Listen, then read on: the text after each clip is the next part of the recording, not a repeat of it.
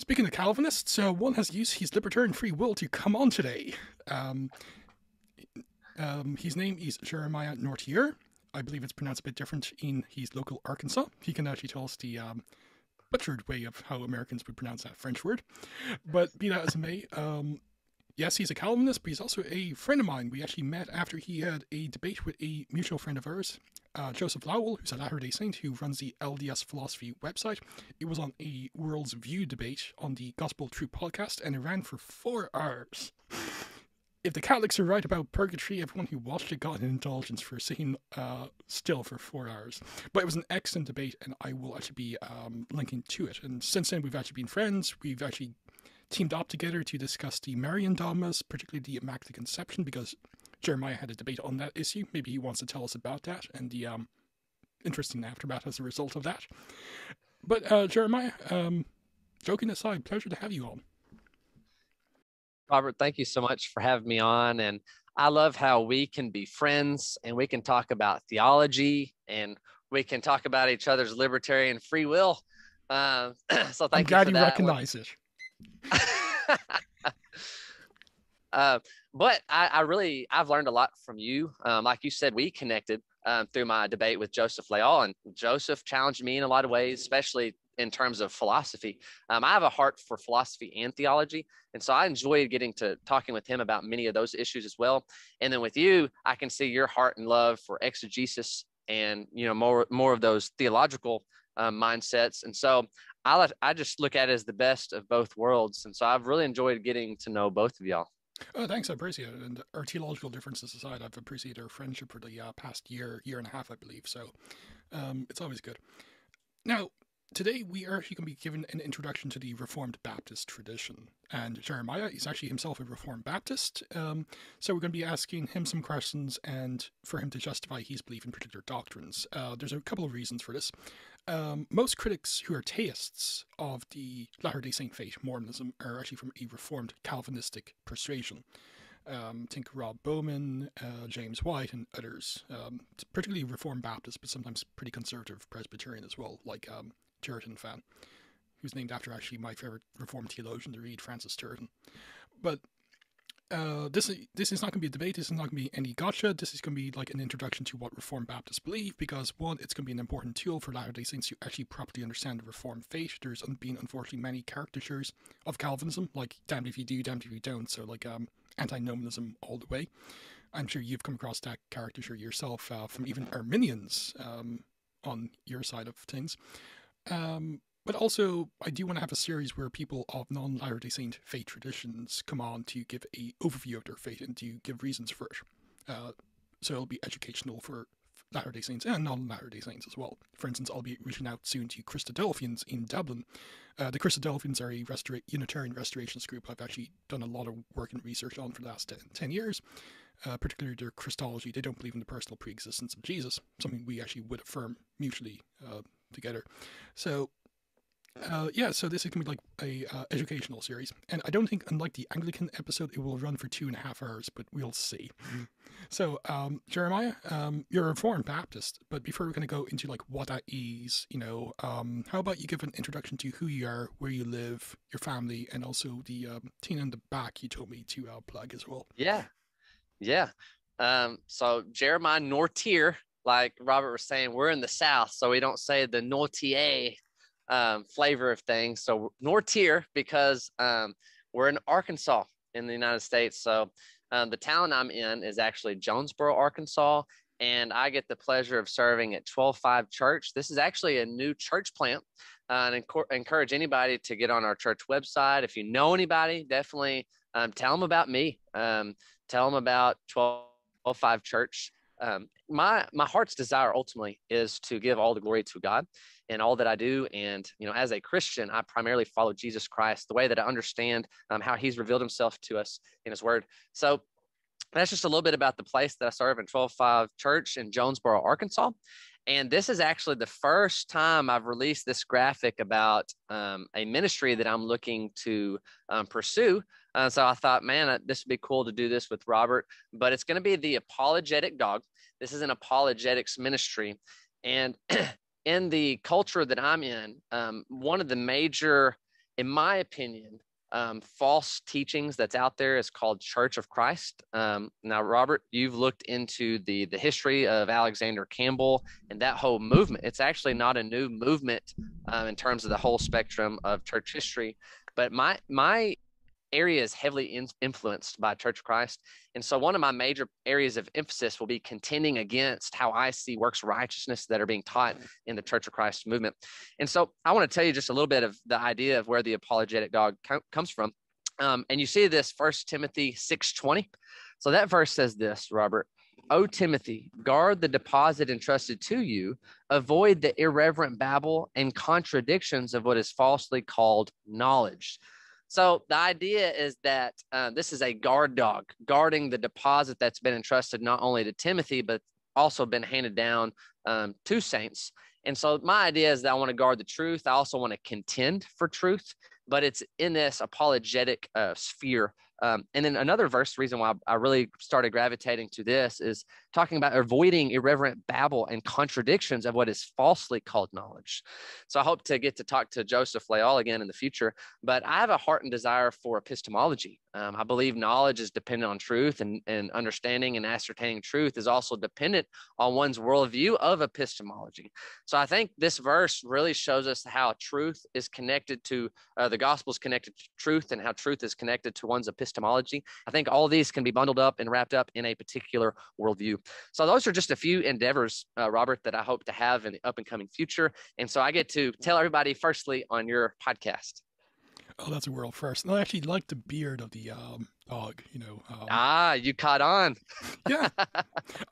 For those who don't know, sometimes me and Jeremiah joke that the only thing reformed about me is my beard. He's fellow pastor Nathan just kind of got that joke as well just earlier. And with respect to the church, I'll be linking to that. And with respect to Joseph Lowell, for those who are listening, we hope to have him on the near future to give a critique of Reformed presuppositionalism. So maybe after that, we can actually arrange a part 2 between you and Joseph, maybe on a specific topic, because as great as the debate was you had on the gospel truth, it covered so much in so little time. Right. But yeah, that's thanks for the plug. So anything else you want to share about you in terms of your personal life and other issues? Sure. So I serve as a pastor, like we've been talking about. I've been married at this point up to 6 years. I have a beautiful bride named Allie Nortier, and she, Robert, she's actually not only my better half, but we've determined she's the better 75% of our relationship. So we are in the process of adoption. So we are really excited about what the Lord has in store for us there. I've never been a dad before, so I'm ready as much as I'll ever be, I guess. But apart from that, in the world of apologetics, I've really been heavily influenced by Dr. James White. So I love his heart and passion for contending for the faith, especially in terms of debate. It's funny because people that know me will be like, "No, Jeremiah, you like to argue," because I would like to consider myself as a very chill, positive person. And through debate, so like hooking up with Marlon on the gospel truth, my heart and my prayer is to show people how to lovingly engage with theological doctrinal issues. And I believe the verse is Ephesians 4:15 about speaking the truth in love. And so, Robert, when I get a chance to, talk to you, LDS, when I get a chance to interact with people of different faiths, I want to model that. And so that's my biggest encouragement to people is when we see the scriptures that tell us to sanctify the Lord Jesus in our hearts, you must be able to give a defense for the hope that lies within us, but you must always be sanctifying the Lord in your heart, doing this with gentleness and respect. And in a single word, that is with love. And so that's why I'm having a good friendship with you. Man, I'm all for us talking about these. And I'll be the first to tell people, Robert has challenged me more than one time. I definitely recommend going to his website where he writes really good articles and challenging me in my position. And I love that. I look at that as sharpening one another. So yeah, I guess that's just a little bit more information about me and the direction I plan to go down. No, that's perfect. As I said, I'll have a link to your church on the show notes, as well as the link to the debate you had with Joseph Lowell. And also you had another debate with a Catholic a couple of months ago. I think it was in May. I remember I was in Mexico at the time trying to get into the US on the sinlessness of Mary. For those who know me, Mariology is like one of my favorite topics. So it was good to actually hook up with you and actually have something in common theologically for once, Yes, Robert, I remember I remember when I reached out to you to let you know, hey, I got another debate coming up. And I told you, and you're like, are pigs flying? We actually agree on this issue. And so I read a couple chapters of the book that you wrote, and it was very insightful to some of the exegetical arguments, because with me being Sola Scriptura, for me, that's going to be my ultimate authority is, what does the Bible say at the end of the day, and how can we arbitrate between things and look at context? And so I thought you had some really good, helpful insight in that area. Thanks, I appreciate it. And I might be putting up a revised edition in the next few years. I've done a lot of work in the Syrian fathers because they're usually the go-to by some, and it's like, no, they did not believe in the Immaculate Conception. So look out for that information in the near future. Okay, so with that, we're going to be discussing what is a Reformed Baptist. So now I know what a Reformed Baptist is, I'm sure some do, but for those who may not know, what's a Reformed Baptist? Why can't you just be a regular Baptist? What's so Reformed about being a Baptist? I'm sure you kind of got those questions from some people. It's like, why not just be a regular Baptist? What did you have to reform? So if someone were to ask you, and we'll be going through like some of these specifics as well, like baptism, Lord's Supper, and other issues, what is a Reformed Baptist? Yeah, well, that's a great question, because where I'm from, there is a lot of quote unquote normal traditional Baptists. A lot of times I put that in the Southern Baptist category. But when we look at our heritage, this goes all the way back to the Protestant Reformation. I tell people initially, if you're not a Roman Catholic, in our culture and our context, then you should be Reformed. We are modified and distinct, and in some sense still protesting against Rome today. And so Reformed in the most broad sense, I tell people, is essentially not to be Catholic. Like, we disagree on the gospel as Rome understands it. But in a more specific sense, I tell people being Reformed really has to you have to look at the attributes of God, and you have to look at the attributes of man. And I see the Reformed umbrella being very specific with understanding who God is and his sovereignty. And then you get into terms like monergism and synergism. All these things are very important. So I distance myself a little bit from the Southern Baptist, regular Baptist crowd, because I find myself agreeing with the Reformers and even proto-Reformers beforehand, a very particular view of the sovereignty of God. I think that's what sets us apart. But I would be very similar and in line with a lot of the Puritans, and I have a lot of awesome brothers that are Presbyterians. I have more in common with them than I see myself having with typical Baptists that do hold to this libertarian free will that we've talked about and joked about a little bit.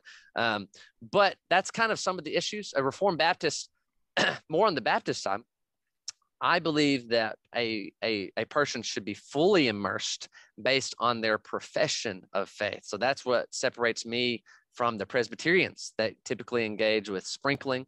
I have a lot of grace in those issues. I think those would be more secondary and tertiary issues. I can still fellowship and get along great, with the Presbyterian that sees the mode of baptism different. But it's those, like we were talking about earlier. I just recently did a debate with a Church of Christ. And it's funny because I agree with the mode of baptism that they perform, which is full immersion based on one's profession, but they see this as salvific. They would actually differ with your stance on baptismal regeneration. When you really press them, it's really more of a baptismal justification. And that's obviously causes a world of problems as I see it. So it's just interesting because Reformed Baptist carries a great heritage. It's a particular view on the mode of baptism, and the Reformed aspect, the way I explain it to people, is really how you understand who God is and who man is. And maybe for those who maybe just be wondering, so we're not speaking past one another, Reformed in this context doesn't simply mean Reformation, it means Calvinistic, if you will, like the 5 pints. Yeah. No, that's perfect. Okay, so for a Reformed Baptist, of course, like the Bible, and we'll maybe discuss what sola scriptura is and what it's not momentarily, but of course, like the Bible, the 66 books of the Protestant canon would be your ultimate standard of truth, because in your view, that would be, at least in terms of the autographs, the sole infallible word of God and so forth. However, what are the other subordinate standards of faith for a Reformed Baptist?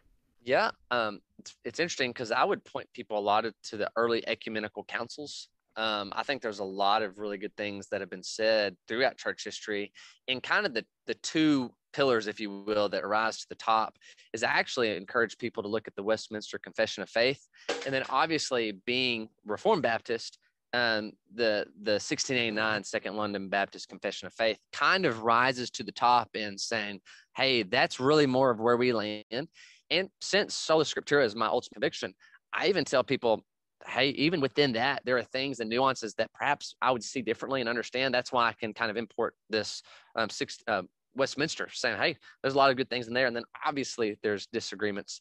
But I think those two confessions in my mind here kind of rise to the top, Robert.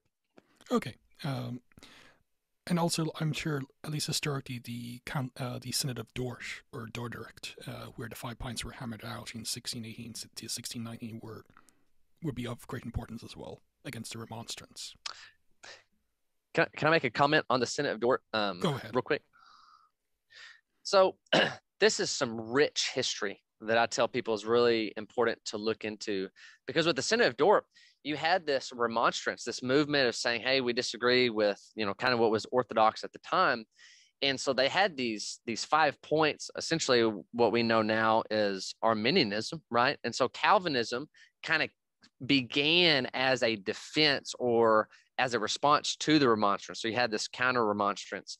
And what's interesting, I tell people, because, I'm repping today, Robert, with the tulip, right?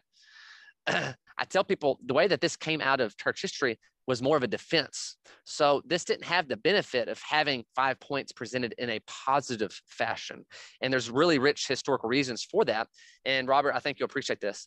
I tell people, if history could have been rewritten, a better acronym would have been STULIP, beginning with the S, with God's sovereignty, because really these 5 points hang with a proper understanding of who God is. Okay, that's perfect. And you've kind of touched upon some of the distinctives of the Reformed Baptist tradition, like Credo as opposed to Pedo-Baptism. What are some of the other distinctives of the Reformed Baptists in comparison to, say, regular, on the, the typical Baptists you might come across on the street, as well as, say, Presbyterians who would hold to the 1646 Westminster Confession of Faith? Yeah, and just to go back with kind of the major distinctions with Reformed Baptist and regular Baptist is kind of this issue of free will. And, when you look at the Westminster and when you look at the 1689, we do believe in free will, but it's a different kind of free will. Something that I encourage people to look up into the terminology is compatibilistic free will. This is a view that sees man's choices as truly choosing things according to your heart's desire. Like you weigh the cost, you want something, and you do it. We would just say this is compatible with God's foreordination and him having purpose in all things in creating this world. The typical Baptist doesn't, in my interaction, and there's some people like Leighton Flowers, I would encourage people to go listen to Soteriology 101, another critical thinker, and I think very highly of, but he would have a libertarian free will view of man. And so those are some of the distinctives with Baptist. Reformed Baptist and Presbyterians, there's a couple things that we would understand differently, like the view of the covenant that God has with man. I would say they're very close, but how one utilizes the regulative principle, I think that's when you press it down. That's why they arrive with baptizing babies through sprinkling, as where the Reformed Baptist, just kind of looks at the whole of redemptive history a little bit differently. And we still hold to a regulative principle of worship and how we're to understand what's valid in the Old Testament, what carries over into the New. But we would see the Old Testament covenant sign having a fulfillment in the New. And so how that kind of carries over is spiritual children do receive the new covenant sign, but we'd say these are spiritual children of the faith that are physically grown and can make a profession and can repent and believe. And so those are a little bit of the differences, Robert, with how we would see a little bit of distinction with Presbyterians and other things like the mode of not only baptism, but the ordinance of the Lord's Supper. I would have a little bit difference even with Calvin on that issue. And you'll probably see my Baptist coming out of me a little bit more when we start talking about those things. That's perfect. And just because of course, most Baptists are not King James Onlyists, but most King James Onlyists tend to be Baptists. You would not belong to any King James Only strand. No. I have a heart for textual criticism and looking at the history of how God has preserved his word. But no, I would probably be willing to debate it actually one day, because I think it's that important of an issue that our English translations are not the thing that God inspired and preserved, but he spoke in time and space and spoke through the prophets. He spoke in these last days through his son Jesus, and that has a rich history. The Bible is both a divine book and a human historical book. And so we're allowed to look at historical tools to investigate those things. But no, I'm against King James onlyism. And for those who may be wondering, King James onlyism is not the I prefer the King James, or like I just subjectively think it sounds better. You know, they're acceptable positions, even if I think they're errant. King James onlyism is basically the King James, at least the 1611, maybe some other revision, is the inerrant word of God. Even some may privilege it more than the autography or the autographs functionally. Yep. But yeah, as I said, I just want, just in case some people were thinking like, is he a King James onlyist? No, he's not great. I think he has a lot of theology wrong, but he's not crazy. Like you. Welcome. But yeah, if any King James onlyist wants to come on to this channel and debate Jeremiah, you know, or this would be actually something we could probably actually team together, because I think King James onlyism in that kind of strand is like anti-intellectual, anti-critical. So, but yeah, that's going to go into like giving a brief overview of Reformed Baptist beliefs. And of course, not all of these are distinctives of Reformed Baptist, but for with your theological take, if you will, as a Reformed Baptist. The first, of course, is one of the favorite topics I'd like to discuss, but we won't be debating it, don't worry. The issue of the Bible, the authority of Scripture, what is and what is not Sola Scriptura. So, Yeah. I'll let you go ahead. So Sola Scriptura is the sole infallible rule of faith and practice in life of Christian is Scripture. And what that boils down is says that our ultimate authority in our Christian walk is God's word. And so I tell people, over the course of history, God spoke verbally. I believe it's Numbers 12 kind of gives us a brief overview that God would speak in these ways with a booming voice. He would speak through giving visions. He would speak in these ways that in these last days, really, we go back to Scripture, the way that Paul told Timothy is theopneustos and God breathed.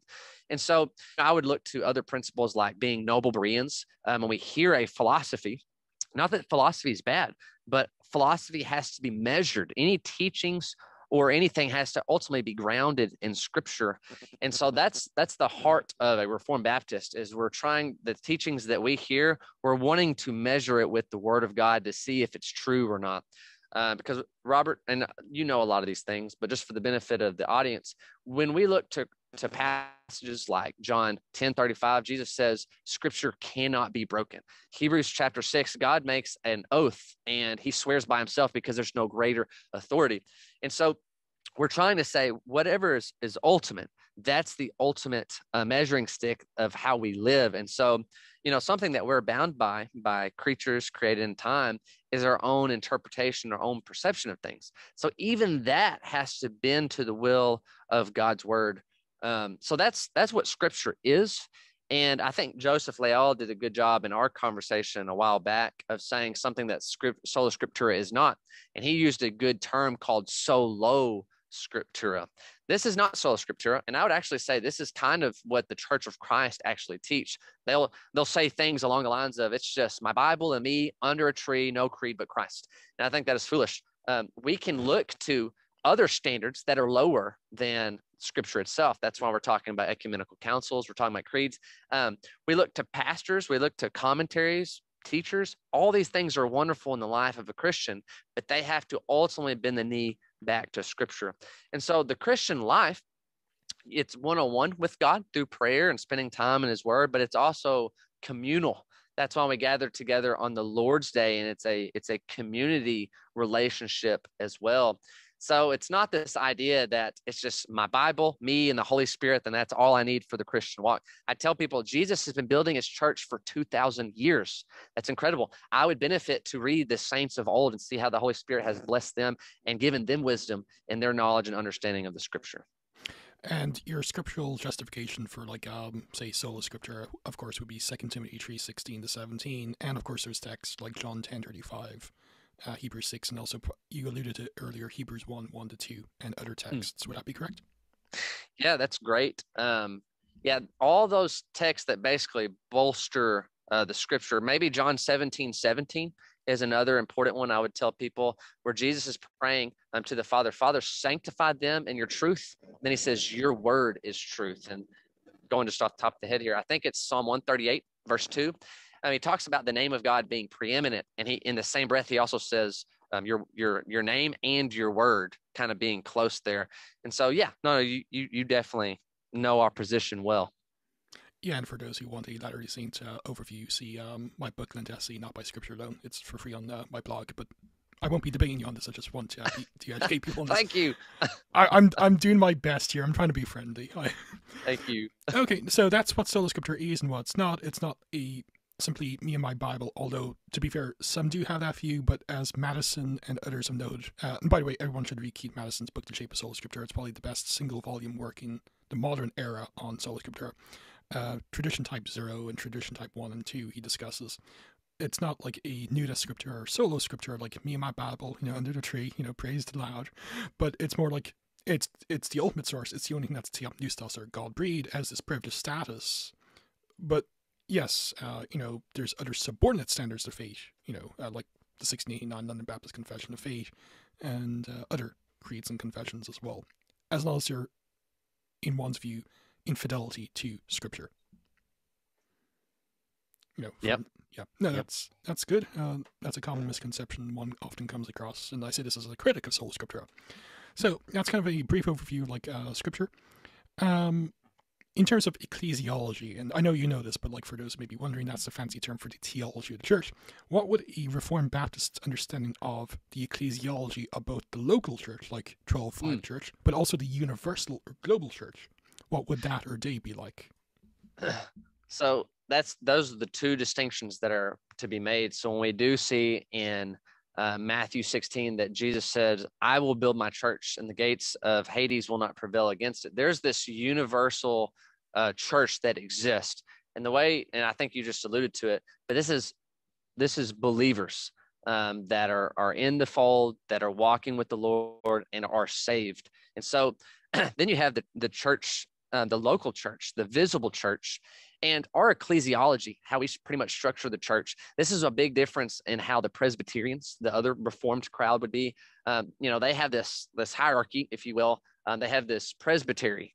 And that's, in my understanding, this is a huge difference with Reformed Baptists. We're pretty much autonomous. Hey, there's some form of autonomy that I believe in, Robert. So we're not really held. You're not far from the kingdom of God. We don't have an apparatus above us. We are operating independently. But I will also tell people, but we partner with other churches. Perhaps there are conventions that are probably good to be a part of to have some accountability. But in terms of our church structures, we just have an eldership and we have deacons. So obviously we're not Roman Catholic. We don't see any validity when it comes to the Pope or the magisterium, cardinals, things like that. And when we'll we be look discussing at the term priesthood momentarily as well, so we'll delve more into the priesthood of all believers soon. Yes. So, I mean, just talking about brief flower reviews, we just see two roles in the church body. Elders that are, and my understanding is elders are also pastors and they are also overseers. I think those are just talking about the same office, just from different angles. And so, like, I'm an elder, but I'm not that old. I have a beard. But the way I'd look at those passages are saying that you must be mature spiritually, right? And just as a nerdy aside, the term for Hebrew for elder and also beard are actually the same root. So. Yeah, no, that's good. But we're very liturgical at 12-5 Church, meaning that we have an order of worship that we see as being biblical. Like, we have a call to worship. We integrate prayer throughout. We sing psalms, hymns, and spiritual songs. We're just kind of like, hey, more the merrier. We see that. We're not strictly like singing the Psalter, right? Singing hymns, but man, why wouldn't we include that? But you would not hold to the exclusive psalmody position that some Baptists would hold to, right? Some other, yeah. And for those who may be wondering, it's the idea like exclusive psalmody. I think that's the term. Some groups like the Covenants Presbyterian Church up in my native Ireland, in the north, would hold to. It's like Christians are only to sing the Psalter, and that's it. Right. But you wouldn't hold to that more extreme liturgical position. Right. And some biblical grounds that I have, I think it's it's Colossians 3 and Ephesians 5 that talks about singing to one another in psalms, hymns, and spiritual songs. And so I see it being a little bit broader than that, but I think a lot of that comes down to conviction. And I have a lot of respect for people that are wanting to sing the word. We're Sola Scriptura. So, I mean, I'm not too far off from saying, hey, do it. Trying to think what else is really important. Well, just on that, like that's something we would actually agree with, because like if you go through the New Testament, a lot of the creeds, like Colossians 1:15-20 and Philippians 2:6-11, they're actually poetic, and like so is the prologue of John, which so who knows? We actually agree on something else as well. Something else that not a lot of Baptists do, but we actually have the Lord's Supper every Sunday. Most traditional Baptists do it quarterly, 4 times a year. And this has been a long road for me because I come out of the Southern Baptist movement. And I will just tell you, Robert, like it's wonderful gathering together in unity with the body weekly to do these things. The thing you got to guard against, though, is making it mundane and ritualistic. One of the things that guards me from that is reading the warning passage in 1 Corinthians 11 that there's an unworthy manner that Paul is saying you need to search your heart out for these things. And so, just in short, we do actually take, it could be called the Eucharist or communion, but we do partake in the Lord's Supper weekly. And that's actually foreign where I'm from around here. We're the only church that does that and is Reformed Baptist. Yeah, and we'll be discussing like a Eucharistic theology soon, because we're actually going into the ordinances now. But anything else you want to offer on ecclesiology? I think we hit a lot of the high points. I do want to once again just reiterate, when we talk about autonomy, we're not appealing to like a bigger apparatus, but something that I'm encouraged to do and other churches is you do want to partner with other churches to have that checks and balances.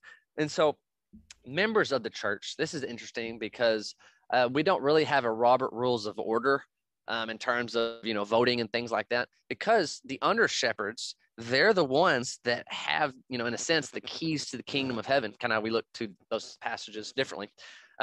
But a lot of when it comes to spiritual matters, we say, look, it's the elders that you should be trusting to guard your souls from. And so a lot of Baptists are congregational ruled. And, I don't see that being the biblical route for us. We are elder ruled. And it's not that we're ruling with an iron fist and are domineering. We're very much in tune with the flock. But deacons and the church are more going to be voting for things that are, what the building looks like, certain events that are coming up, but they don't really have their hands in the spiritual realm, if that makes sense. Sure. And just like 2 questions on it, and they're not gotcha, but like just for clarification, when it comes to the Matthew 16 text as well as parallel in Matthew 18, like you would understand the keys to be like more evangelistic? So how I understand that is this is being given to the church, and the church's rich history begins with that apostolic starting point with the apostles. And so everything, like in terms of me teaching and preaching, I'm going back to the whole counsel of God, a lot of it to the didactic teachings of the apostles. And so when a church makes when an eldership makes a decision, we've consulted the scripture on a matter of church discipline or something, we're saying ultimately we're getting this from heaven. We have this confirmation in heaven given to us through his word, and the authority given to us to make a pronouncement on church disciplinary issues or a certain teaching issue. So that's how I see the keys being played out. You kind of see it first with Peter, but you see it being used maybe in the new. We can talk about exegesis, and maybe another time, but just from memory. But that also being applied to the apostles at large, and you kind of have them being foundational stones to the church, and so that authority kind of carries to elders within a church context. Okay, that's fine. And when it comes to text, like say 1 Timothy 3:16, I believe, where 3:15, I should say, where, for instance, the NASB says that the Church of the Living God is the pillar and support of the truth. Would it be correct to say that you would believe, and other Reformed Baptists would believe, that's referring not to the universal church, but more to the local body of believers of the local church?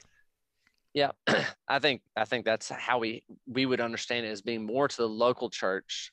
And then when you read that the church is a pillar and buttress of the truth, kind of going back to the noble Berean mindset, is we're upholding the word of God and testing all things to that ultimate standard. But you're right, that's really more of the local church there.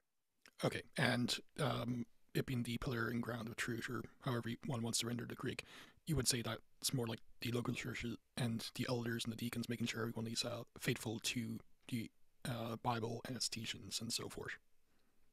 Yeah, Robert, you'll appreciate this. I was teaching on that one time to students and youth, and when I said buttress, that's the only thing that they could think about. And then from then on else, it's been saying, sit your buttresses down. I'm like, oh my goodness, they totally missed the point. Well, you tried, Yeah, you tried. It was predestined not to be, right?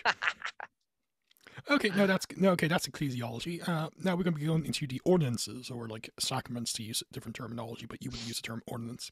So let's discuss, and this is like an area of theology I love discussing, as you know yourself. So the issue of baptism. As a Reformed Baptist, of course, you've mentioned this, you would practice not pedo, i.e. infant baptism, but credo, or believer's baptism. And you would hold to the view it's not to be done by any other means except immersion. So apart from that, maybe some, well, actually, let's kind of go into that. Like, if someone were to ask you, like, what's the justification for this as opposed to, say, pedo-baptism, how would you respond? And also, could you discuss, like, the Reformed Baptist understanding about the importance, the symbolism, and the theology of water baptism? Sure. You may have to remind me of some of those points again as we go through. So I have a lot of respect for the Puritan history and the Presbyterians. I think what's most compelling, number one, is you definitely get clues. So there are actually Reformed views, like in Acts 2:38. Some people think that that's a spiritual baptism, or if they look to Mark 16:16. I don't particularly hold that view. I think it's hard, given the clues throughout Acts, that they're coming up out of the water. With John the Baptist, you have the Ethiopian eunuch, and perhaps another place or two, in Acts chapter 10 with Cornelius and the household, water's involved like that. That's why I tell people, I want to definitely pinpoint the times in Acts as being water baptisms. Well, I think it's important for a lot of those contexts, when you have anomalies and you don't have... If you don't mind me just making a note of something, just in case someone thinks Jeremiah is making up a position no one holds to, this is actually popular. James Dunn, who was like a leading New Testament scholar, actually believed the baptism texts in the New Testament were rarely ever water baptism texts. So, it's a minority position, but like he's not attacking a strawman. This is actually common. I didn't mean to interrupt you, but yeah. No, you're right. I remember reading a ton of commentaries. Some people in Acts 2:38 were trying to say that this was spiritual, and I was like, nope, I'm not buying that. Because there's too much continuity as you're reading Acts, that they're coming up out of the water, or Peter's saying, what hinders them from being dipped in water, or however he says it. And so I think that's important, of saying, look, these are water baptism texts as I understand it. But I think where I start distancing myself from Presbyterians, so like when we do talk about Acts 2:38 and 39, this is one of their verses that say, see, to you and all of your children, in verse 39, the promise. And so what they kind of do is say, see, you can link verse 39 up to baptism. And I think one of the times that I started studying this the most, I was listening to some debate with Dr. White, maybe Greg Strawbridge. They had a debate on baptism. I think this is where I started understanding this mindset more and more. But Dr. White was, why do you stop at baptism and not continue with repent? And I thought, oh man, that's key in kind of our position in being credo, professing to be a believer. There's got to be some level of cognition that allows you to repent and believe the gospel. And so you look at these cases of the Philippian jailer and people, being able to say, sirs, what must I do to be saved? And they respond in this repentance and faith. And so Presbyterians would say that they believe in credo baptism too for adults, right? But they just kind of have this added theology of how they, also extend this to infants. So that's really important in my view, Robert, is you do see a lot of, explicit passages of professing belief, and you kind of have to make an implicit read between the lines argument. And it's their view of the regulative principle and perhaps covenant theology, where perhaps there's some good reasons to at least further the discussion there. Yeah. Okay, no, that's it's just like Presbyterians and others would point to the household baptisms, right? And they would claim they probably had infants or young children, and the entire household was baptized. So Right. would it be fair to say you would not believe in infantile faith like some Pedo-Baptists like Luther would hold to?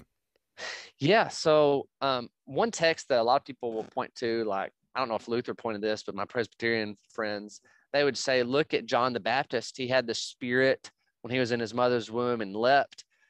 And I've always thought that was an interesting text, because how I kind of understand that is similar to the prophet Jeremiah and perhaps others of God setting. Oh, I don't know. I was going to say Galatians 1 with the Apostle Paul and his call to apostleship, even from the womb. I kind of see that being more of what's in mind with John the Baptist. Is you do have the Spirit at work in his life, him being kind of set apart for a particular role, to be, Elijah, right? Coming in the spirit and power of Elijah. But I don't really see, my understanding of the word faith, pistis, is firm trust. And I simply am not able to understand what that would look like on an infant level. If it's there, it's been hard for me to understand that from the Scripture. But this leads into other conversations about, like, what does salvation look like or not look like? Because it's the reformers that kind of have a bad name for the elect infants, if you will. Yeah. I study those things all the time, and I try to help people understand kind of what I think the Bible speaks to infants at that. No, that's fine. So that's the rationale for Credo as opposed to Pedo-Baptism. So as a Reformed Baptist, what would your theology of baptism be, positively and negatively? Would you view it as only a symbol? Do you believe it's a commandment that believers should engage in? And I know the answer to this, but would you hold that it's necessary for salvation? And if so, why? And let's give the game away. You don't, so why not? Yeah. I'll be honest. So I try to stay away from the term sacraments. Now, my Presbyterian brothers, they actually own that term, these things being a means of God's grace. And I know some Lutherans that I respect, and I see them as being in the fold and saved. But I do tend to lean more on the ordinance side of these being more symbolic rather than any substance of mediating grace and things like that. I mean, I'm also there. I have room for saying, sure, are these means of grace and whatnot, but I do land more on these being symbolic. But I don't want to adopt a mere symbolic view. Like, I do think, as I see this as sanctifying. I do see it conforming us more and more into the image of Christ as we walk in obedience.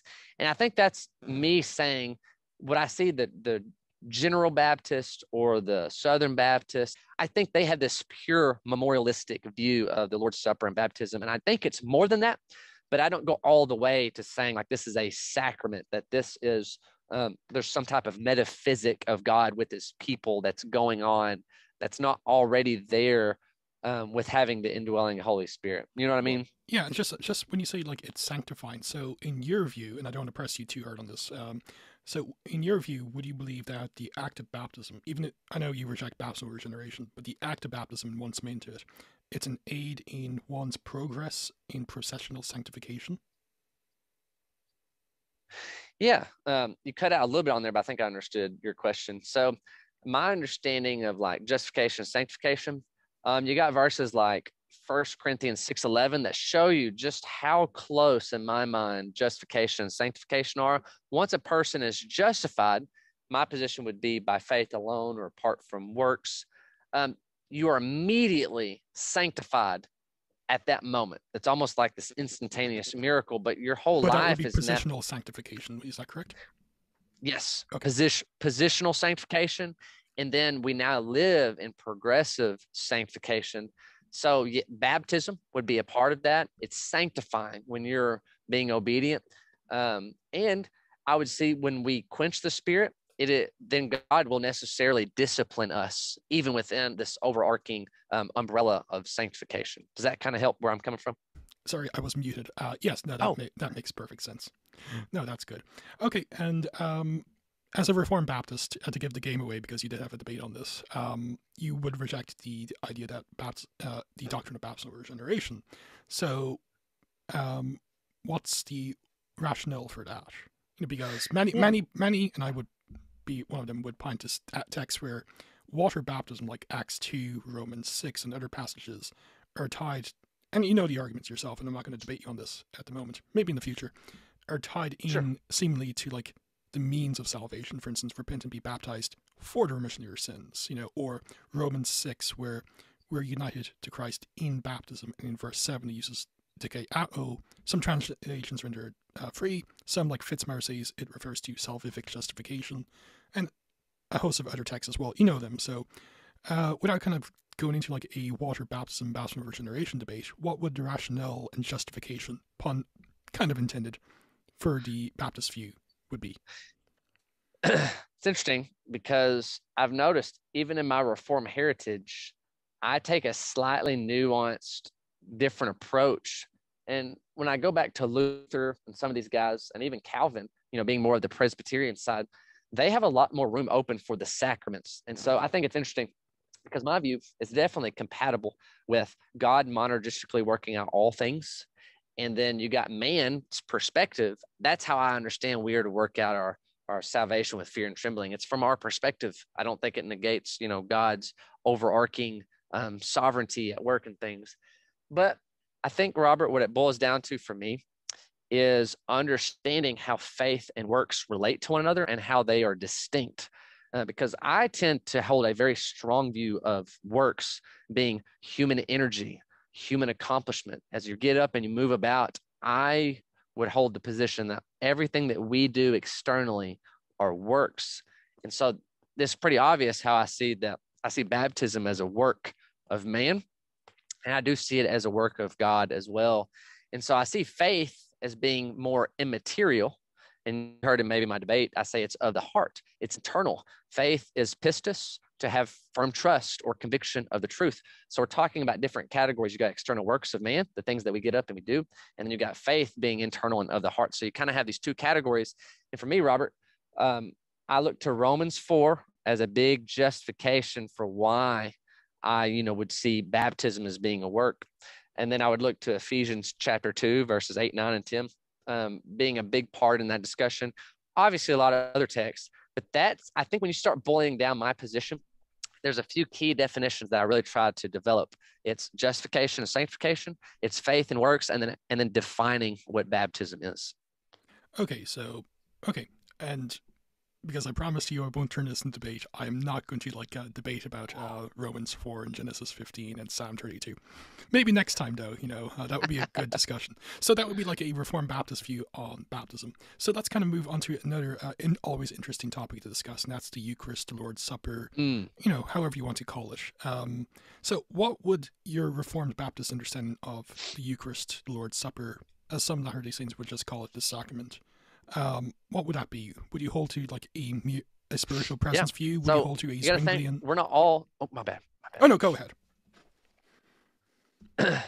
Because there are different views within the Reformed camp, and it's interesting because I probably would lean more Zwingli, but I've heard one scholar put it like this: you got the pure memorialist view that we're just going through the motions. We're going to have a cracker. We're going to have grape juice. And we do it about 4 times a year.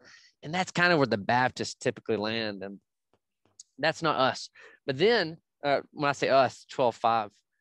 And then you do have Calvin's view of more of, you know, the presence of Christ. And you can correct me on this, but I think Calvin had an interesting take where instead of God kind of coming to man, really when we're partaking, we are going up into the heavenlies. It's more of us coming to God. And there's actually elements that I really appreciate about what Calvin had to say in terms of God's presence with his people. I think you do get into some philosophy and the metaphysics of how that all works out, and we don't truly know. But I'm not Team Zwingli either in this pure memorialist sense, but then there are principles when Jesus says, do this in remembrance of me. So here at 12:5, we say there's kind of a middle ground between those views that we hold to. It's not just pure memorialism, but it's sanctifying presence. And we kind of joke about that because we use these terms a lot. But what we like to say is when we are partaking in communion, there's 3 things that we want to have in mind. We're thinking back to what Christ has done for us in terms of the gospel and his substitutionary death and things like that. And then the other thing is we're looking forward to the marriage of the supper of the Lamb. We're about the one day where we get to commune with God for eternity. And this is the part that I think a lot of reformers perhaps miss. Maybe some of this is on me and my ignorance, but the present, here and now. As we are partaking with the rest of the body, we're doing this in unity with God, and we're doing it in unity with the body that we are currently partaking with. And I'm always in favor of using wine. We do both. It's funny, Robert, we do wine and grape juice, and we just say for conscience sake. It's kind of how we approach communion here at 12.5. And do you think there's any reason why, like, many Baptists tend to only celebrate the Lord's Supper, like maybe quarterly? Yeah, I have a guess. I think it's a swing of the pendulum. Their reason would say is, well, we don't want to make it ritualistic. Okay. So we don't want to do it every week, because we do look at some denominations that we would see as being legalistic. And just to be totally transparent, the Church of Christ almost across the boards do it every Lord's Day. And I've heard some talk about if they don't do it, they feel like they're going to fall out of God's grace. And it's just this legalistic mindset. And so I think there's a swing of the pendulum with a lot of General Baptist, Southern Baptist, and it's arbitrary when you think about it. If you don't hold to the regular principle and you look to the patterns in the New Testament, it's anyone's game. And I'm soft. I'm not over here saying that they're wrong for doing it quarterly. I'm just saying you're missing out on a huge blessing to commune with God in a way that he's prescribed and with the body. You do have some Baptists, you do have some churches that do it monthly. I have obviously more respect as you're getting closer to that regular principle of doing it weekly. I have just kind of more respect. But then even on our side, you got to be careful to really combat against the ritualistic mindset. Okay, no, that's perfect. Thanks for that. And I'm sure, like, not just Catholics and Eastern Orthodox may be watching, and hopefully are watching this so when it's posted, but even like your friends in the Lutheran group, and maybe some Anglicans as well, if you consider the remaining 5 conservative Anglicans in the world out there, they will actually point to say, like, the use of is, this is my body in 1 Corinthians and the Synoptics. So would it be fair to say you would understand the is to be interpretive, i.e. this means my body, that it's that Jesus is establishing a symbol, but not necessarily a propitiatory sacrifice and so forth at the Last Supper? Yeah, no, I mean, really, it's funny because I just think about Luther and, his conversation with everyone and Zwingli, and really, I feel like I've read something that said he was banging his fist on the table, and he was. For those who are not in the know, October 1st to 4th, 1529, I believe, during the Murbrick Colloquy, Luther et al., like Melanchthon and then Zwingli, because Calvin wasn't around, he didn't convert until then, they were debating about, like, what does is? It's like Bill Clinton, in the mid-90s, about what the meaning of is. I believe, and it's been a while since I studied, like, he actually got a penknife and wrote, "This is my body," and that, and hoc est corpus meum, and it's like, come on, Zwingli, what part of is don't you know? So he was very animated about that. Yeah. So I think this conversation does go back to this ancient conversation of what is intended by is. This is my body. And what I've tried to point out to people is when Jesus was instituting the Lord's Supper and the New Covenant, I think he was talking in a very metaphoric context with the Lord's Supper, and it's pointing to Jesus, right, being the Passover lamb, as the Apostle Paul would say. So that's kind of my justification for the is there, is in a very metaphorical remembrance context. And other context clues that I'd point throughout the Gospels, this is a little bit more apparent, I think, but like when you go to the parable of the sower, you see the gospel is the seed, right? And so just trying to show that there's warrant for this is more symbolic. But then I tell people I don't want to arrive at a purely memorialistic position. Like I do want to give room for saying, God can work in ways that's beyond my limited understanding of these things. How is it that the infinite God and the Holy Spirit can indwell me? I don't know how that works. God is omnipresent in these ways. And so I just say, I don't know. So there's a part of me that just says, look, I'm somewhere in the middle of the real presence and the memorial. So yeah. Okay, and you would understand the term anamnesis, remembrance, in Luke and 1 Corinthians to be not a memorial sacrifice, as some would argue, but it's more like not something like a physiological remembrance, but for lack of a better term, a physiological tool, a tool for physiological remembrance of like the atoning sacrifice of Christ, in your view, because it's penal substitution, once for all, debt paid, and so forth. Would that be correct? Right. Oh yeah, you totally got it. Because I'm thinking of the ongoing debate or ongoing. You got to think, as a Reformed Baptist, I am still reforming and protesting against Rome, and that goes back to how we understand righteousness. And is this more of imputation or is it infusion? Those are all related things, like you're talking about. Yeah. And as I said, I'm not going to debate you, so I won't bring up the whole imputation versus infusion debate. So you got off this time. But I will note, like, you're debating Peter Williams in the near future, and he's probably the best Catholic apologist. Well, one of the best anyway, when it comes to like Eucharistic theology. He had a very good debate against Cecil Andrews, and he. I'm gonna have to eat a big slice of humble pie debating with him. No, he's a very smart guy, and he's also done excellent work on the pro-life in England. So, but I just thought I'd mention that. I might actually reach out to him to actually get him on the show sometime. But okay, so that's Eucharistic theology. We have two other issues before I kind of ask you some questions that often come up.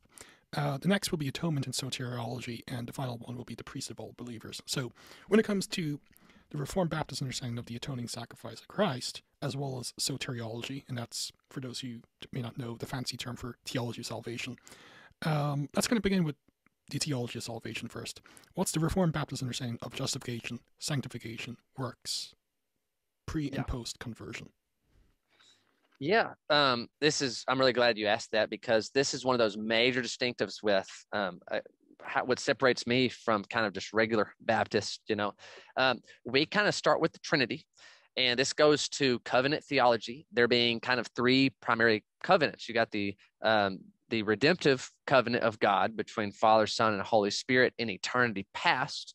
We'll talk a little bit. That's really key. And then you got the covenant of works, then you got the covenant of grace. And so kind of how salvation is, it's really all of redemptive history is unfolding before our eyes. And it's been determined by God. And when I say God, the triune God, you have God the Father electing and choosing a bride for the Son. The Son is a perfect savior for that bride, laying his life down for her. And then the Holy Spirit regenerates that bride in space and time and seals her unto the day of redemption. And so then when the bride, once again, is the elect of God, those whom God has predestined. And so this plays a huge part, because I'm already assuming at the outset that God is sovereign, that he elects people before they've done good or bad, or before they've even lived.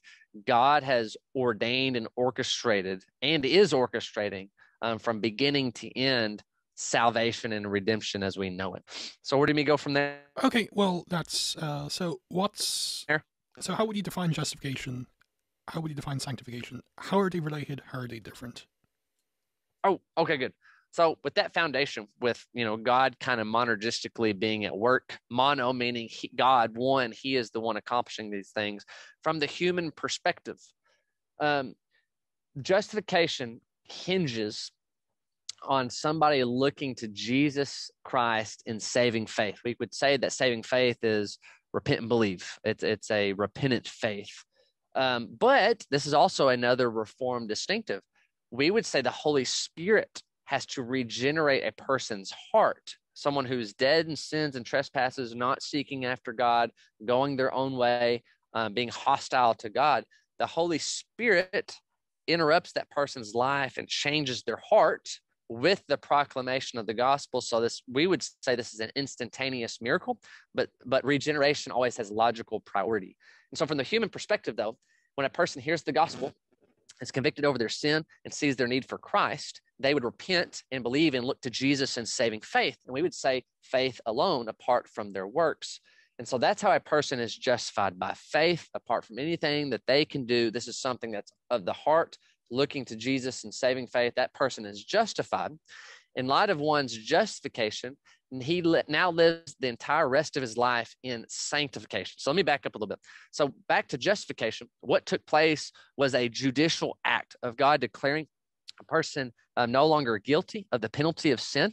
and they're declared righteous. So they've received in exchange Jesus's perfect righteous obedience to the law, covering their account, and then all of their sin gets put on Calvary. So this massive exchange happens. So like Romans 4, and obviously I would quote Genesis 15:6, Abraham believed God and it was counted to him as righteousness. My understanding is logizomai. This is a legal, forensic, judicial term describing this transaction that happens with sinner and God, and is now simultaneous a sinner and a saint. But all that happens at justification. And then sanctification is really more relational language. We now live in light of that positional standing that we have with God. And so, we're talking about Calvinism. This kind of gets to the P of TULIP, is perseverance of the saints is probably not the best term. I would argue more of a preservation of the saints. This is really more of the Holy Spirit carrying us along in spite of ourselves. So it's really a work of God, kind of holding us, not letting us stumble, as Jude says, that he causes us not to stumble away, so to speak. And we can get into some more of the text that the Calvinists better have some good explaining to do. And then obviously justification, sanctification, and then glorification is the end goal. And then ultimate sanctification will lead into life after death with God for eternity. And the nature of the atonement, that would be the penal substitutionary model of atonement. So for those who may not know that forensic model of atonement, what does that entail? Yeah, so when you say penal, we're talking about punishment. We would see God as judge, the righteous judge, and we'd look to Romans, we'd look to John 3 about we are incurring God's wrath. We actually stand condemned as law breakers. And so we are earning for ourselves the penalty that's due us one day. We not only have a little bit of glimpse of that punishment here on earth, but I actually hold to hell being eternal punishment. And so there's a punitive aspect that we are lawbreakers before God being the righteous judge. And so our sin isn't that we've just messed up, but that we are transgressing and breaking God's law. So we need a substitute to step in our place and on our behalf. And so that's when we look to like Isaiah 53, when we look to Colossians, 2 Corinthians 5:21. God the Father is putting all of the sin of the elect on Jesus Christ as though he committed all of them, and he's taking it in our stead. And so we can get that perfect righteousness of Jesus, the righteousness of God, imputed, credited to us when we look to Jesus in saving faith, and then all of our sin punitively. The penalty aspect is all of God the Father's wrath is being poured out on the Son. Okay, and just for some clarifications, when it comes to justification, you would not view justification as transformative. It's only, I don't want to use the term only, but for lack of a better term, it's a change in one's legal status Correct. Before God. Sanctification, processional sanctification is what's transformative, if you will. Yes, no, you said it well. That's why I kind of push for a hard distinction between justification and sanctification. There's that immediate point of contact when you're justified by faith alone, then you're immediately sanctified. But the transformative is that walk with Christ, walking in the light as he's in the light, and the Holy Spirit being involved in us. But yeah, that's a major distinctive of like us and Roman Catholics, is where they see the righteousness of Christ being infused over time on your behalf. So kind of seeing justification as being stretched out as well. Okay, and Scripture often speaks about the intercessory work of Christ, like Hebrews 7, 8, 1 and 3. He's the minister, the liturgios, and so forth. And in Romans 8, there's like Christ and the Holy Spirit's interceding. And in 1 John 2, he's the propitiation, the hilasmos, for our sins and the sins for the whole world. Now, I'm not bringing up like universal atonement here, but like how would you understand the present work of Christ? He's like a heavenly intercessor. So in the penal substitutionary model, how would you understand Christ's intercessory work? Yeah, I'm glad you alluded to Romans 8, because this is something that I really feel like a lot of Reformed Baptists, or not even Reformed Baptists, but Baptists in general, I'm just like, Jesus is our paraclete, right? You mentioned he's the advocate, but he's the perfect high priest that doesn't fail. He saves to the uttermost, like you read from Hebrews. But Romans 8, I think, really captures a lot of things here. I'd just like to read just a couple verses. Romans 8:33 begins, who shall bring a charge, any charge against God's elect? It is God who justifies. Who is to condemn? And this is key. Christ Jesus is the one who died, and then argument from the lesser to the greater, more than that, who was raised, who is indeed at the right hand of God, who is indeed is interceding for us. And so I try to explain to people, I get, John 3:16 throw at me all the time. It doesn't say he died for the elect. Show me a verse. I'm like, okay, let's go to Romans 8, where he's talking about the elect. And then he says, Christ Jesus is the one who died in the context for his people. Paul is saying us. We understand Romans 8 begins with there is therefore now no condemnation for those who are in Christ Jesus. So I would argue the elect is the us that Paul is identifying with. So not only did he die, but he, more than that, was raised. So his death, his penal substitutionary death was for us. And then more than that, he was raised. So Romans 6 kind of how we've been raised in such a way to walk in newness of life with Christ. And then he continues this priestly intercessory work for us. He indeed intercedes. So what does that look like? When I look at 1 John chapter 1, I like this type of language, that he is our advocate. He's coming to bat for us. When we sin, we have this accuser, right? We would know him as Satan, who is constantly accusing the saints, Revelation 12. And it's almost like Jesus is our defense attorney, right? In this judicial aspect, say, no, he's been covered. So I think in a very real sense, when Jesus told Peter, Satan wanted to sift you like wheat, but I've prayed for you that he might not do those things. I think that's a good representation of how Jesus continues to intercede for us. But I've told someone recently, the Holy Spirit is very much involved in this as well. In Romans 8, even when we don't know how we ought to pray, the Holy Spirit intercedes with groanings too deep for utterance or word. And so I think there's an element to where you do see the Paraclete also mentioned for Jesus and the Holy Spirit, because both are at work on the believer's behalf. Okay, no, that's good. And the final topic we'll discuss before we're going to go into like some of the common questions. And I've kind of not discussed like Christology and the Trinity, because that would be like an entire show on its own. One of these days, Robert. Yeah, would love to. One of these days. But so what is the priesthood of all believers? Yes. So the priesthood. So you may have to help me on the passage from Exodus. Is it 19? I feel like 1 Peter 2 is quoting from. Yeah. The way that I would see the priesthood is Jesus is the fulfillment of the old priesthood, but we are made priest in light of Jesus's finished work and him kind of being the ark, right? The ultimate high priest. But all this is kind of imagery for believers that we have been radically transformed in light of who Jesus is. And so we are partakers, we are heirs with him. All these are kind of interestingly connected to that we've inherited this kingdom. And so we are high priests in these types of sense. Not that this doesn't cross over into our eccesiology, how we would see it, but these are all language kind of showing our new position, our new status as being children of God. Okay, that's good. And when it comes to like certain texts in the Old Testament, like Isaiah 66, that speak about like God making Levites, would you view that as like, not to be taken at a literal value, but like it's symbolic of the church age and the priest of all believers? Yeah, I think those are good questions, because I see a lot of continuity between ethnic Israel, and I would appeal to Ephesians 2 as the new man, this almost new church. Because I read there is a church, there is an assembly in the Old Testament, but there is something different. God's people before Jesus' death on the cross, and then God's people in light of that post-cross. So I see a lot of the Old Testament.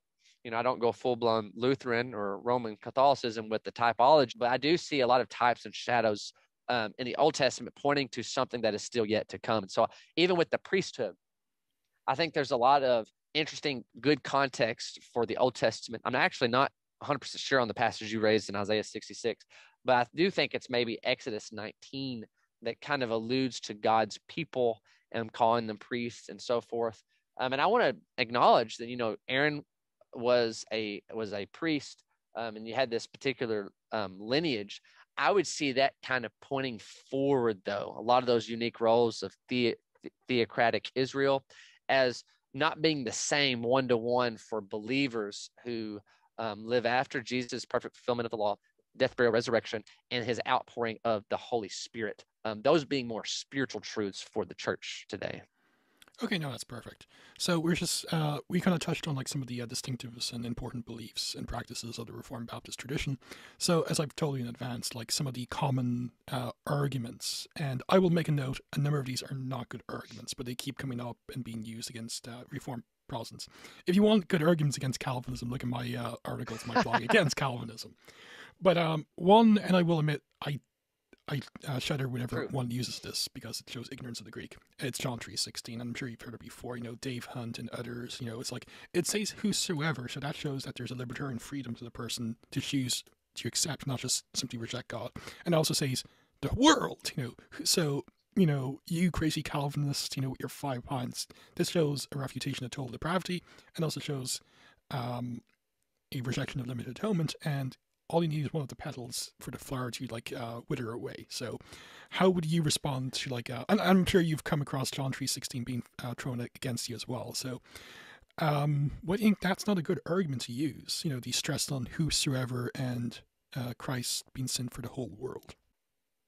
Yeah, no, you're right. I mean, we'll say Arminians or provisionists, they will quote that verse as though we've never thought about John 3:16. And you're familiar with the Greek there. Whosoever believes, this is literally all the believing ones. And so what I almost do immediately is saying, look, John 3:16 shows particularity. We agree. Whoever believes, all the believing ones will be saved. That's who's in view there. And so usually that's kind of a showstopper for the Arminian. That's just like John 3:16. It's like, oh man, they even believe that there's some particularity going on right there. You mentioned the word world for cosmos. I just try to talk about there's a syntactic domain of that word, and context is the thing that gets to determine how that word is being used. In John's gospel, we see that Jesus uses world differently. You know, he doesn't pray for the world. He prays for those that the Father has given them in John chapter 17. So I tell them that world, you have to make a case if it's going to be all without exception, which would be their view, or all without distinction, which would be more of the Calvinistic Reform view of saying this is talking about types of people, the whole world of humanity, which is Jew and Gentile. And, you know, context, you and I, we understand that context is king ultimately in these things. Exegesis is important. It's just equally ultimate with the context of the passage. And so trying to develop the conversation to saying, look, Jesus is talking with Nicodemus here. And then you get into issues of what it means to be born again, conversation of regeneration. And so, yeah, John 3:16 is not a defeater for Calvinism. If you don't mind, there's another verse that's usually coupled with John 3:16, and it's 1 John 2:2, right? You're familiar with all the elements that are connected with that, right? Yeah, that is the propitiation, the hilasmos for our sins, but not ours, or only but the entire cosmos, for the cosmos, yeah. So you would understand cosmos there, the us to be regenerate believers at that time, but like the cosmos to be those who will be called out eventually and redeemed. Yeah, if I can, just briefly, what I would tell Please. people. So the fact that John says whole world, I said should automatically think, okay, he is trying to get at something particularly with that. He just doesn't just say world, he says whole world. And in 1 John 5:19, he uses whole world again. And this is how that verse reads. And we know that we are from God, and the whole world lies in the power of the evil one. And so I tell people his whole world is always qualified with the context that is surrounding it. So he is actually making a true dichotomy here. You have the children of God. We know that we are of God. But then he says the whole world, I would say, are talking about unbelievers. They are in the power of the evil one. So whole world is being limited to those who are unbelievers. And so back in 1 John 2:2, I think verse 1 kind of qualifies what whole world is being used in this particular context. He's talking about Jesus being the paraclete or advocate. And then he goes in, he is the propitiation for our sins, the Apostle John is saying, and not only for ours only, but also for the sins of the whole world. And so my position says Jesus is only a high priest, an intercessor, or advocate only for those who believe in him. And so a little bit of context with the Apostle John, he has a Jewish ministry, right? His ministry is for the circumcised when we see Galatians chapter 2. And so here, I would just say he's talking to Jewish Christians saying, look, Jesus did not only atone and propitiate for our sins only, but even for the Gentile world. We see clues of this in like John chapter 11. We would expect similar terminology where he says Jesus did not only, well, he's talking about Caiaphas, the high priest, who, you know, unbeknownst to what he was saying, was this man is going to die not only for this particular thing, but for a much larger context, the children of God that are worldwide. And so that's actually really similar to what is said in Revelation 5:9, which John wrote that as well. So yeah, just going back to the immediate context, I tell people whole world here always has to be interpreted in light of its immediate context. And John is writing to a Jewish Christian group. And then he is saying, look, he did not only die for us, but also for the Gentile world as well. Okay. Of believers, yeah. Maybe next time when we talk, we could actually discuss like the present verb and propitiation and what that would mean for penal substitution. But maybe next time. So what are the allowable positions for, like, you know, there's a number of warning passages that, at least on the prima facie reading, would indicate true believers could indeed lose their salvation. Now, I don't think anyone would argue there's been like superficial believers. So we're not talking about that, but like passages where it speaks about those who have been truly justified and called out losing their salvation. And like, so to limit it to maybe one or two, because there's a number, what are the allowable interpretations of, say, Hebrews 6 and Hebrews 10? Yeah. And just kind of to set the foundation a little bit, the way that a reformer would understand these passages is the warning passages are being sent to the church.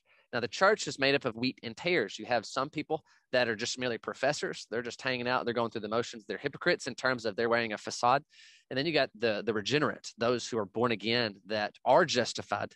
And we would understand it doesn't work in reverse there. So the warnings are meant to scare the living daylights out of us. And the regenerate will respond positively. And then ultimately over time, the tares, the unregenerate, will be disobedient to those things. Some allowable interpretations. I'm glad you asked that, because the reformers, we're not all monolithic in how we understand Ephesians 6 or Hebrews 6 and then Hebrews 10. So I hold the view that Hebrews 6 is talking about when you've been enlightened to such a degree where you understand the depths of the gospel and God's truth in terms of soteriology and whatnot, and you reject it wholeheartedly, like you understand it and you've determined in your heart, don't want that, then in a sense, I think that person that has been given a lot of light only to trample underfoot the blood of the covenant, it's going to be impossible for them to repent because they've been given so much light. Now, that's one view, and that's really more of how like John MacArthur, that's a big voice.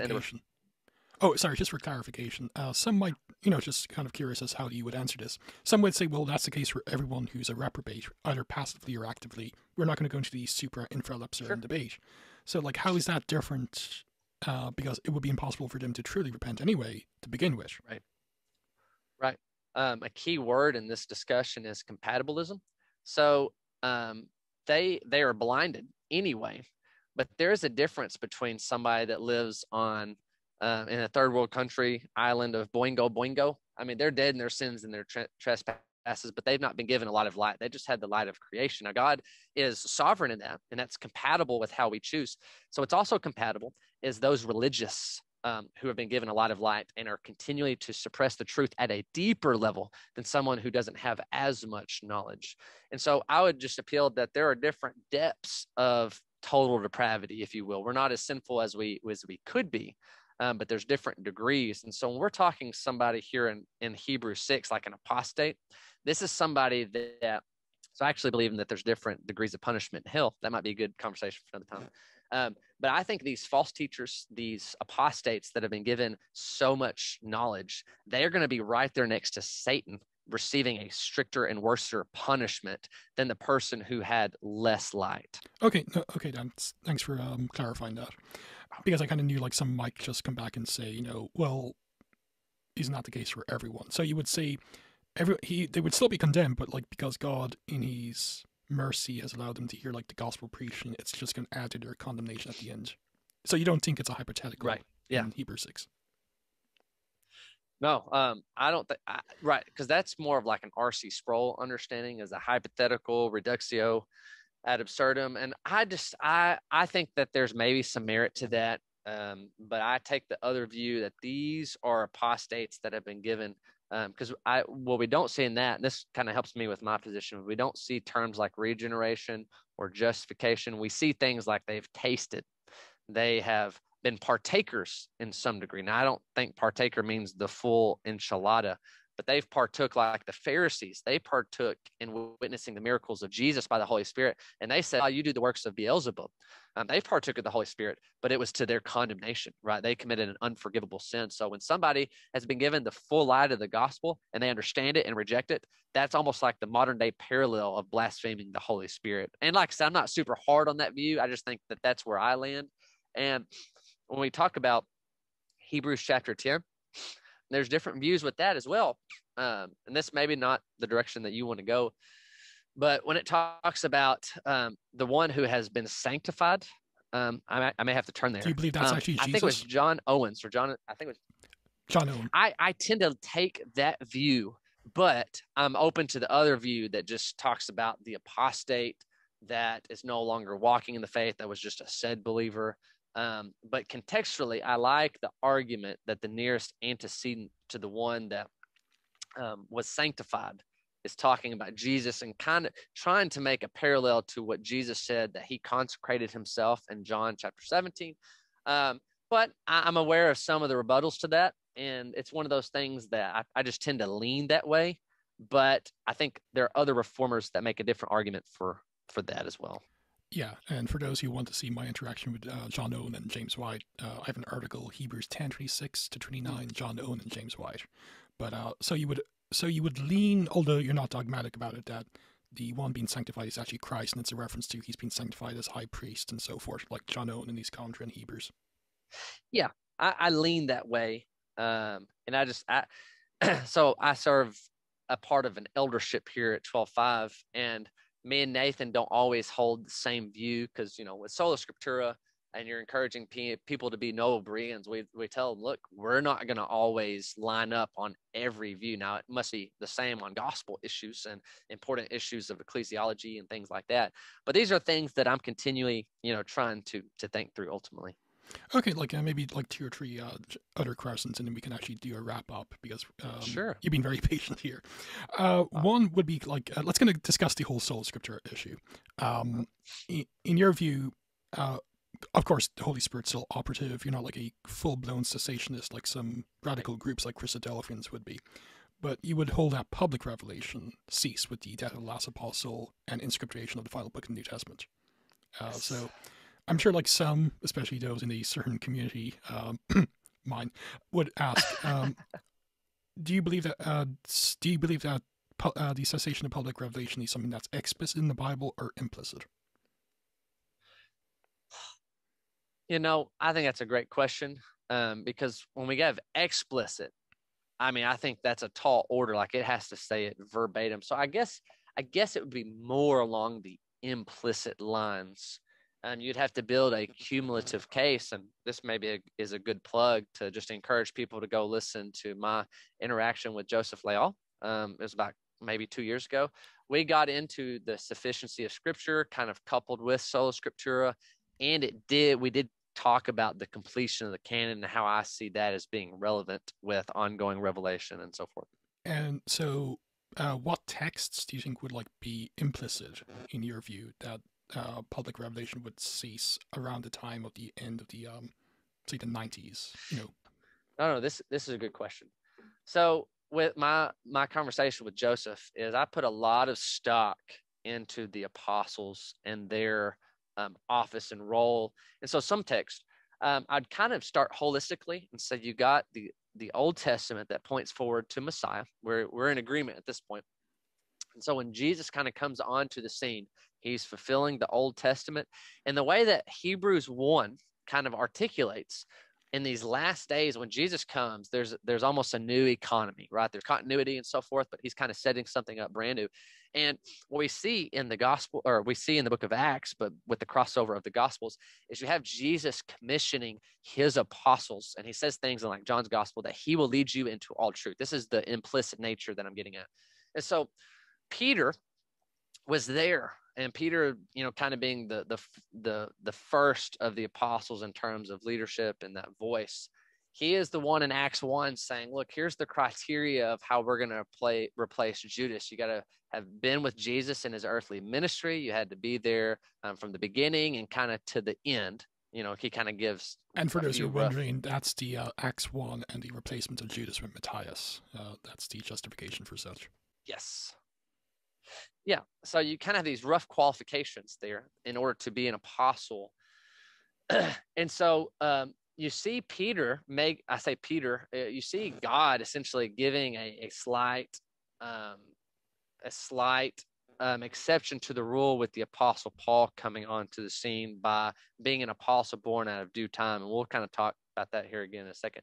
But what you see with the apostles and those closely associated with the apostles is they are writing scripture. 2 Peter 3 kind of articulates this, that our brother Paul, he writes things that are hard to understand, that get twisted like the rest of scripture. And I think it is safe to say kind of implicitly, as you see the apostles continuing to be a herald of God in terms of giving us what is theopneustos. God breathed his word. And so to give you props, Robert, when I was interacting with Joseph Leal, one of mine, and I want to be careful how I do this, especially from this point on, when we see that the apostle Paul is the last of all the apostles, one born out of due time, I don't want to make that like the slam dunk argument of saying, he's the last apostle and then no more revelation after him. I want it to be like an implicit point in this bigger accumulative case, because if we were to just go to that, I don't think you can prove sola scriptura from that, or you can prove that that's all Revelation stopped with the apostle Paul, because obviously you got John writing Revelation. So I just thought you've done a good job of checking me and saying, okay, how does this really shake into the whole conversation? Okay. Really tempted not to turn this into a debate on sola scriptura, but maybe in the near future we could actually have a full debate on that. But yeah, so you would say days. So the cessation of public revelation, you would say it's a cumulative case, but it's implicit. There's no explicit text. Yeah. Okay. And just one final question before we're going to wrap up. And I'm sure you've. I will drop another book plug. Something I would. Yeah. Oh no, go ahead. Something that I would actually recommend you to read, so you and I can have a good conversation about this in the future. I really want to recommend to people a book called The Canon of Scripture, a presuppositional study by Philip Kaiser. Oh. He makes a few incredible arguments. He actually tries to make more of an explicit case for Scripture only being at the hands of prophets. This is where I'm willing to critique my view a little bit. And the apostles functioned as prophets when they gave us Scripture, along with like Luke, Jude, James. They, in those moments of getting Scripture, were functioning as a prophet. Really compelling case. And so I'll give you a big point that I'm studying through this book. I've read it once already and I've already started reading back through it. And I really like some of the points. He makes the case that Daniel 9, when you got kind of the short list right before you get the destruction of the temple, is you will have sealed up vision and prophet. And then he tries to make the case that the culmination of those 70 weeks of Daniel happened with the destruction of the temple. So his point is there's no more vision, there's no more prophet after the destruction of the temple. So something else that has to be contended for is that the book of Revelation would have had to be written before 70 AD. He has arguments for those things, but there are those out there that make the explicit case that there is no more vision or prophet or revelation after 70 AD. I just ordered the book on Amazon, so I'll let you know when it arrives. It's a 400-page book, but a 400-page book is fine, so we can discuss it maybe later, but thanks for the recommendation. Absolutely. And just one other question that usually comes up is like, well, in your view, God, whether you're infra or supralapsarian, God has actively elected people infallibly, and that won't change. It's unconditional and it won't change. And whether he actively or passively did so, and that's a super infralapsarian debate, we won't go into that because it's like the filioque clause, it's super esoteric. There's a reprobate people, and no matter what, the reprobate will never be able to repent truly. They may feign religiosity, but they're not true believers, so forth, So why, I'm guessing in your view you would agree with most reforms that the call to repent and believe the gospel is for everyone without distinction. Would that be correct? Yep. So, and some, myself included, would say that that's a contradiction. God is basically commanding the impossible. So, what would you respond? How would you respond to someone who would say, "Well, isn't there actually a problem or an issue with God calling everyone to repentance without distinction? But since the eternal past, he's known this infallibly. He's also actively elected the elect. Will only grant to the elect at the a time he's foreordained to irresistibly call them and to redeem them and so forth." So, can you see the dichotomy and how would you respond to that issue? Sure. I think it's a great question. And these are things where I have to really think about certain passages that would make me go down this line. The reason why it makes sense conceptually is I think there's a passage in 2 Corinthians that talks about the gospel essentially being a sweet smelling aroma for those who are being saved. And then it's like smoke in the nostril of those that hate God. And so what I see the gospel as being is like a magnet, and it's drawing those, we would say the elect, for those that God is working in, that are convicted over sin, and it's repelling those that want nothing to do with God. So when you look at prophets in the Old Testament, some people's ministry, I think it was the prophet of Isaiah or perhaps Jeremiah. So that's God's prerogative. The majority of his ministry, the heralding of the gospel, to repent and believe, condemnation for people that for a lot of ministers, people reject that. I would say that's one means in which God uses for him working out his plan of redemption. There are those that will only reject it. I think what keeps me sane is knowing that I do not know who is going to respond positively to the gospel or continues to reject it throughout their life, or who fake it and all those things. I leave those things up to God. But I'm just called to be faithful, to call all men everywhere to repent, like Acts chapter 17. But it kind of gets down to the unregenerate, and their hostility and hatred for God will only reject it. Now, that rejection may happen in religiosity or paganism or hedonism, whatever. But then the regenerate, those that God has foreordained, that God, is working in their life, this will be that sweet smelling aroma when they finally hear the good news. And so I think that's how I view it, is that's one of the means in which God has determined to store up wrath for the day of wrath for those that reject it wholeheartedly. Now, a big part in this is compatibilism. I think it's compatible for God to determine a world and everything that's going to happen within it to have purpose. That's the whole cake. Like I tell people, if they're going to hold to a high view of God's sovereignty, it has to be determinism. God has all knowledge of, and not like Molinism, of all possible events. No, but he has exhaustive knowledge of what is going to be.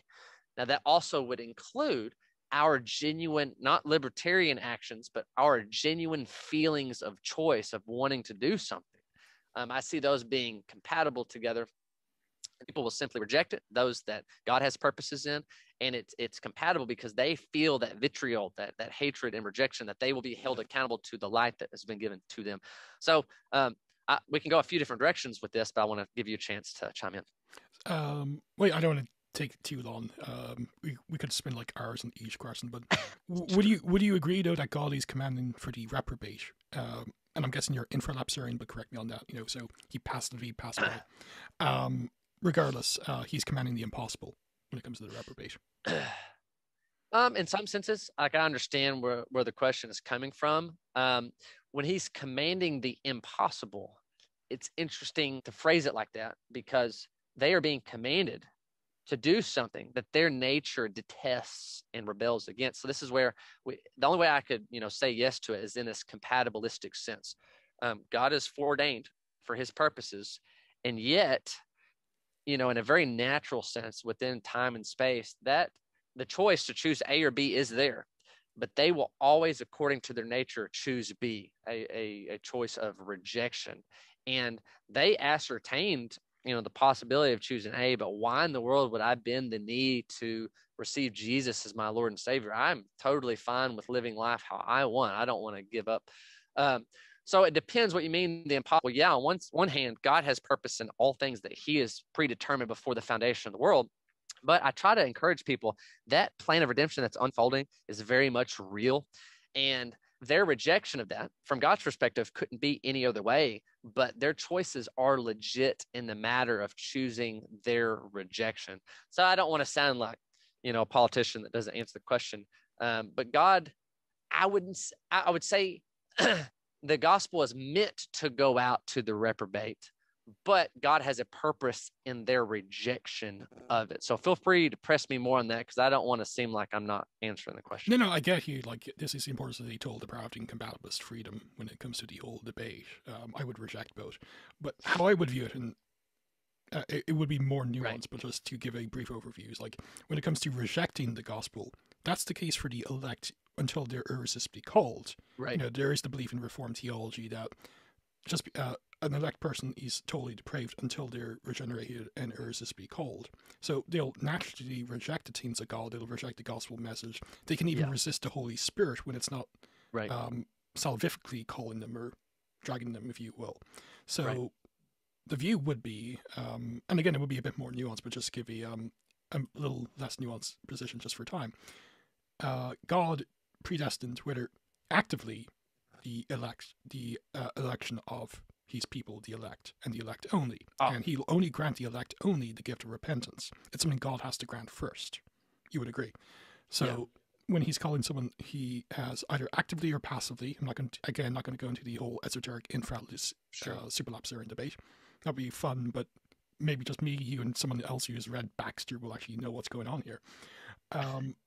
Even if he's passive in it, and maybe I should ask, without going into too much detail, do you believe in passive reprobation? Yeah. So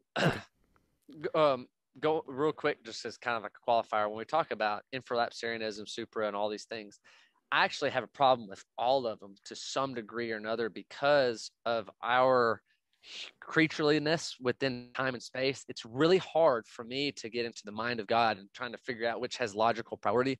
One illustration that I heard that I really liked is like when you bake a cake, at the very beginning, you have the bowl and you have these ingredients. It doesn't matter which ingredient you put in first in order to start making the cake. And so when we start talking about, did God have in mind the elect first or the reprobate and how that all pans out? I'm not sure.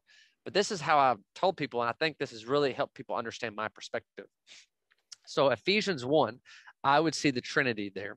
And then you get a clue there in verse 3 and 4 about before the foundation of the world. And so verse 11 talks about the counsel of God.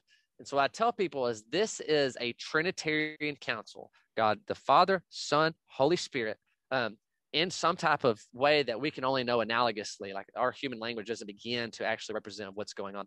But you have the Trinity counseling about which logically possible world to actualize and create.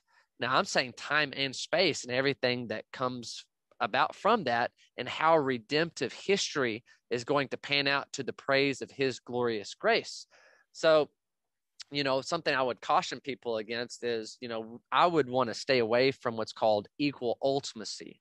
How God chose the elect would include his extension of grace and mercy of how he's going to bring about those attributes in drawing the elect. It does look differently. It's asymmetrical in terms of how God has set up and ordained the reprobate.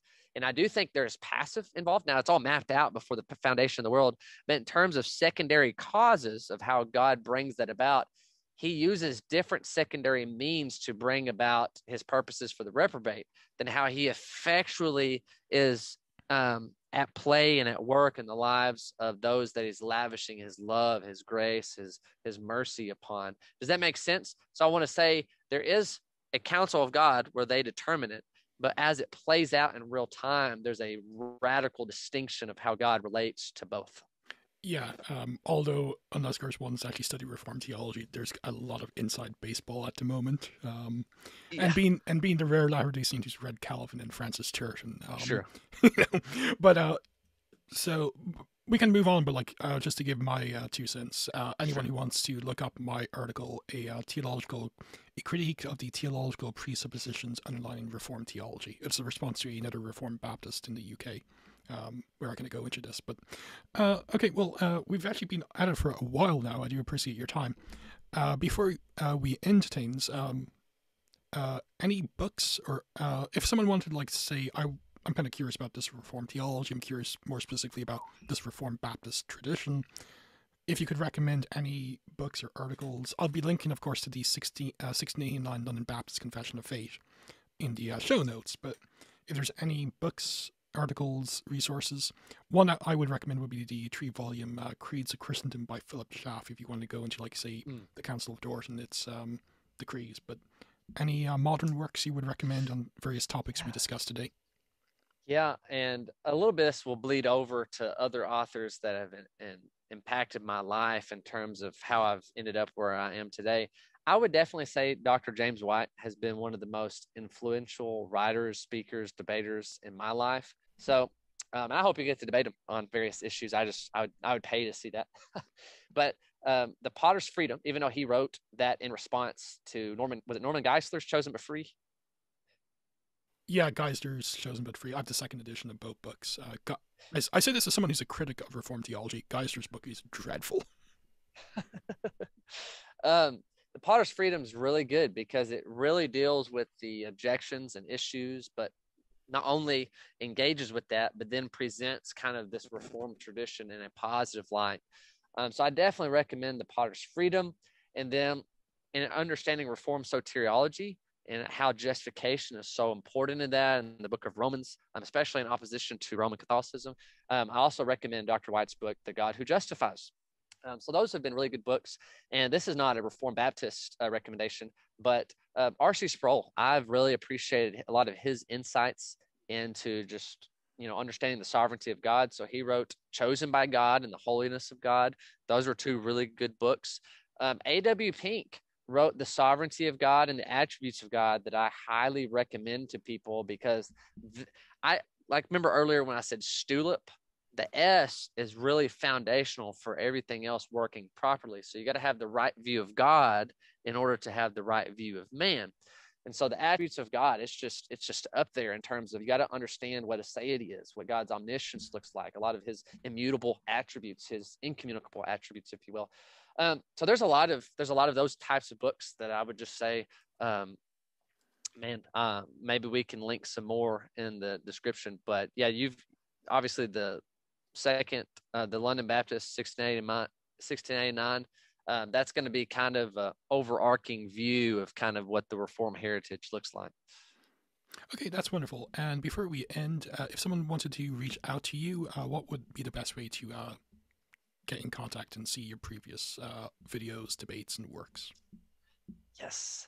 Hey, I thought of one more book Go that ahead. you might appreciate this plug. So, because you got to think, I'm Reformed Calvinist. And the reason why we say Reformed Calvinist because Reformed theology is not Calvinist. There's distinctions, but they're definitely related. So anyway, but I'm Trinitarian to the core. And as maybe we can talk about at another time, especially with Joseph Leal, but I'm also presuppositional in my methodology and apologetics in terms of contending for the faith. So there's a book out there by Brant Bosterman, on the Trinity, the Vindication of Christian Paradox, a refinement of Cornelius Van Til. I would highly that this book is up there in terms of nuance, and I had to have a dictionary almost every page, but it paid off in terms of really understanding the arguments that he's putting forth. So I just wanted to recommend that book, just real quick in passing. And just on presuppositional apologetics, we'll have Joseph Lowell on in the near future to give a critique of it. But one of the best books on presuppositional apologetics is Van Til's Apologetic by the late Greg Bonson.